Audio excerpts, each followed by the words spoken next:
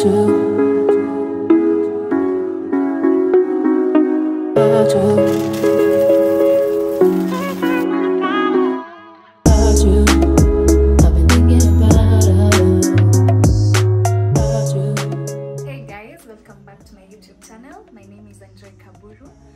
we are going to make a really interesting thing, scented candles, the container candles. These ones, this is what I'm talking about. It's a double wicked candle and it smells really nice. This is a bubble gum and blackcurrant candle. So I'm going to explain each and every process and the do's and don'ts, so make sure you watch the whole video because I've explained it in details, and the do's and don'ts are distributed throughout the video. They're not in one specific part.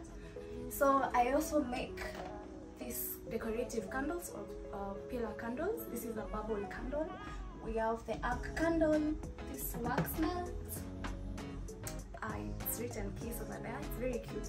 The decorative candles are very cute, but we're not going to do that today. That is for next time. So I hope you enjoy the video and learn something, and make sure you try making yours at home and tell me how it goes. Make sure you subscribe too, like, share and comment down below. So guys, these are all the materials we need to make the candles. I'm going to explain the function of each of them to you.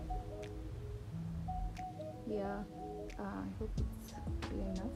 So first we have this making.I. It's a heat gun. This is going to help melt the uneven tops or the sinkholes after making of the candles, in case they're there. Then next we have the soy wax. It's natural soy wax. It's a 354. Yeah, this is what you're going to melt at a given temperature. And then we have the jars. Of course we need the jars to hold the candles. They're very cute. As you can see, we have rose gold lid, and this is a rainbow slash clear jar. It's a glass jar. You need glass jars because if you use plastic jars, or what are they called, this other material, I don't recall the name of the material, it's going to melt or it's going to burn. But for the glass jars, they can withstand the heat.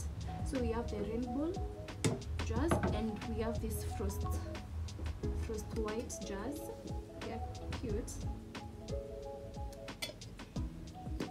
Yes. After the jars, we have the scissors. I'm going to cut the wicks with these scissors at some point. And then we have these glue dots. They're tiny. We are going to stick these wicks. These are the wicks. We are going to stick them. We are going to stick them on the jars using the glue dots. And then we have our fragrances. We are using 2 of them. This is blackcurrant and bubble gum. We are going to mix the 2 of them. This is what I use to measure the scents. It's 15 ml.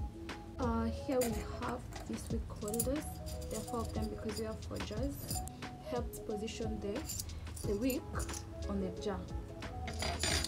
Now after these are more wicks, I'm going to cut this to a shorter length. And then after we have this thermometer. It's in Fahrenheit and degrees Celsius. So you switch on, you either hold to measure the temperatures. And then we have this muiko. This is what I use to mix the wax and the fragrances and the colors, in case I'm using any color. On the far right, is it right? Yeah, we have the pitcher. This is what holds the soy wax when you're melting it. And then we have the weighing scale. This is what I use to measure the wax, the correct amount of wax on. And then you can tear, you can choose the mode that you want to use. So we are going to measure our wax. Now the jars, the glass jars, are 250 ml.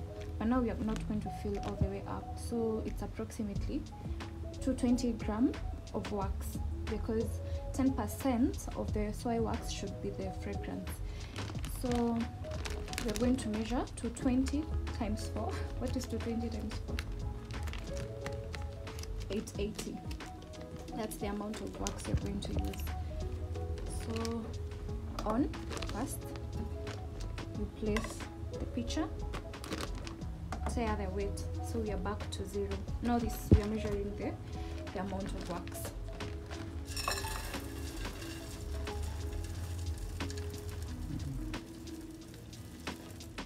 Not yet. It's set to 20 times 4, 880. Oh my god, it's painted. Is it painfully enough? I'm not sure.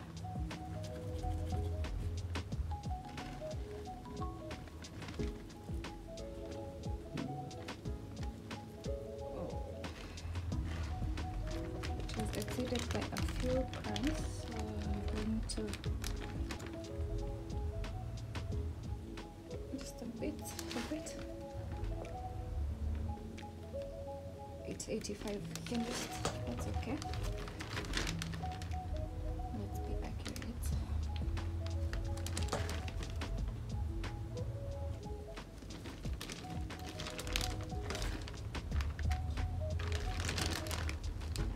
Yep. So as you can see, it's 80. Yeah. So next we have a hot water bath. So we have to place this inside here for it to melt. I don't want to hit the wax directly. So there we go. We'll just give it some time for it to melt. So guys, as we wait for our soy wax to melt, we are going to stick the wicks onto the glass jars. So first, let me start with this one. First, we have to cut this long wicks short, as per the length of the other ones, or a bit longer. Let me see, I hope my scissors are sharp enough. So let's do. Oh god, I have the worst scissors. Yes, good. So they're a bit longer, but it's fine. I will just trim them later on. So we stick the wicks in here for the 4 jars.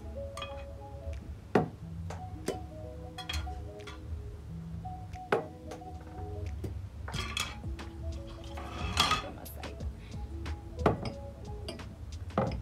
So yeah, start with this one. It's gonna take some time. So make sure it's at the center, like that, and then you remove the upper part. Oh, it's taking forever. Yeah, I think I have short nails, so yeah, like that. And then because you're gonna use 2 wicks, you try position it not at the center but a few centimeters, let's say 1 centimeter from the center, so, and at the middle. So there you go. I will try pressing. So this is the second wick. I'm really struggling to remove this paper. Yes. So a few centimeters, just 1 centimeter away, like that, as you can see. Yeah, and it's ready to go.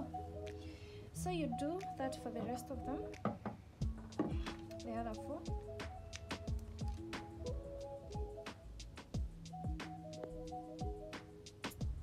So we are on the last jar. I need to be accurate. Yeah, I hope I am.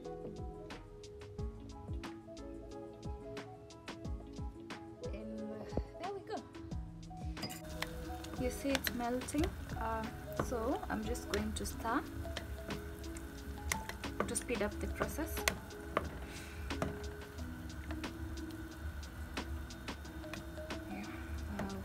We wait.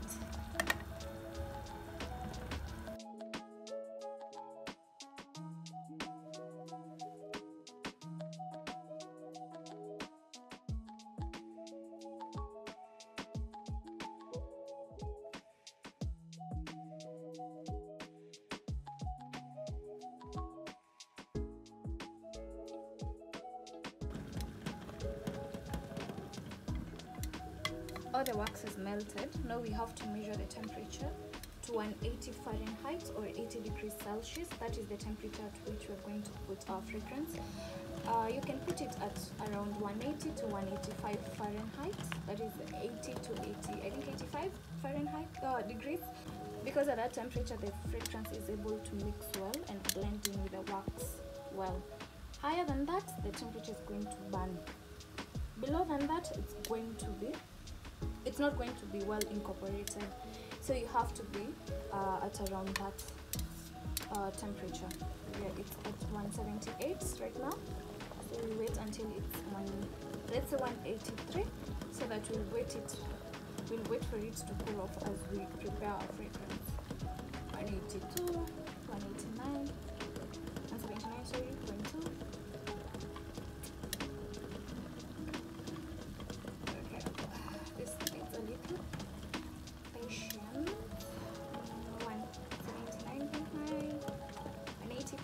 Now we said 183, so that we're going to wait for it to, it's going to give us time to prepare the fragrance.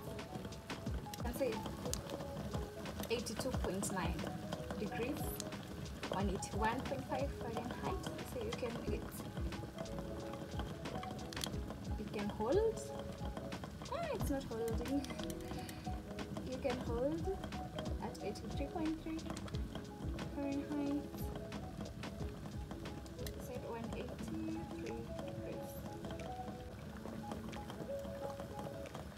There we go, 183.0 Fahrenheit. Now we can switch off our gas. So we have our fragrances and our jar at 80. So we add our fragrance, 15, 1.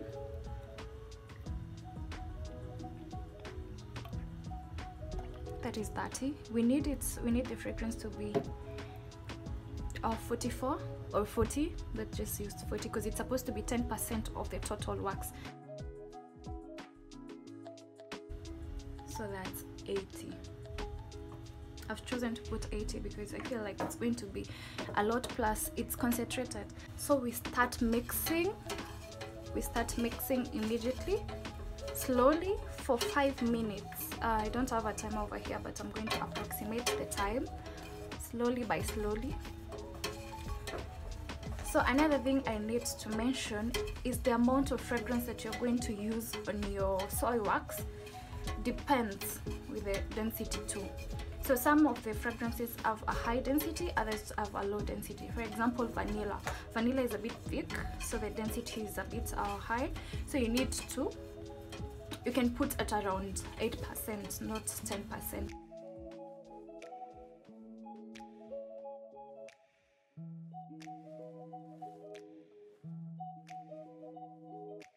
It's 5 minutes already, so we are going to stop at that point.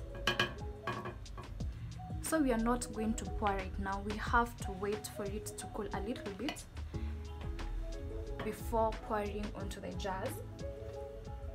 And that temperature is going to be 35 Fahrenheit or 60 degrees Celsius. We'll leave it for, let's say, 5 minutes for it to cool off, because I do not want to pour our wax while it's too hot. That is 69 degrees Celsius, so we have to wait. So guys, we are back. It's at 133.3. I think this is, I can pour it at this temperature because I'm tired of waiting to get to 130. So we pour it at 133, 135. As long as it's between 130 to 135, that's okay. slowly. I have to put this down. Start with this one. I'm not sure whether. There you go. So pour slowly. To your preferred height. So I'm going to stop at that.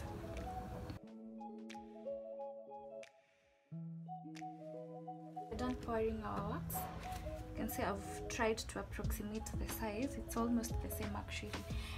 So I'm going to let it solidify for like 12 hours. The required time is, the approximate time is between 6 hours to 12 hours or 24 hours for some people, but mine I'm going to leave it for 12 hours to solidify, so that now I can come cut the wicks and leave it to cure for around 2 weeks. So guys, our wax has solidified, as you can see, 12 hours later. But now this has even tops. 2 of them came out so well. These other 2, they have very uneven tops. This is where our heat gun comes in. We have to melt the top of it so that it can be even.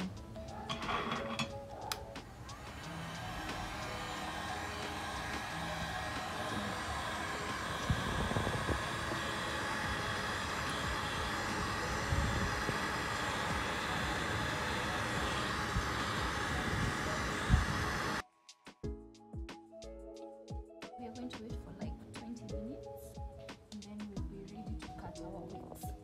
So guys, this is the result after melting the top with the heat gun. It's now even. Now we are going to cut the wicks, 2 wicks to 1/8 an inch or a quarter an inch. Either is okay. You see, like this one, this is a quarter an inch. So the next one, I'm using the nail cutter.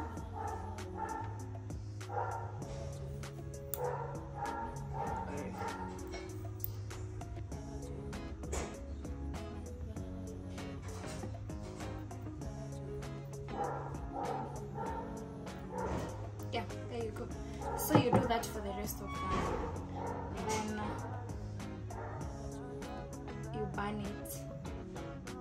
And every time you're burning your candle, you have to trim it to a quarter an inch or 1/8 an inch for it to burn properly.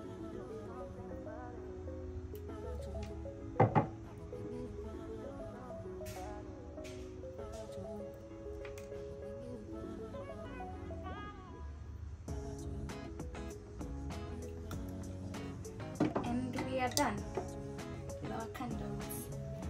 Now you have to cover your candles and let them cure for 2 weeks so that the scent is going to be well incorporated.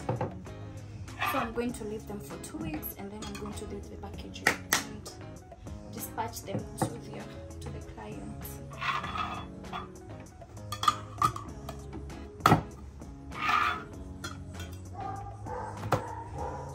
And that's it. Thanks for watching. See you next time.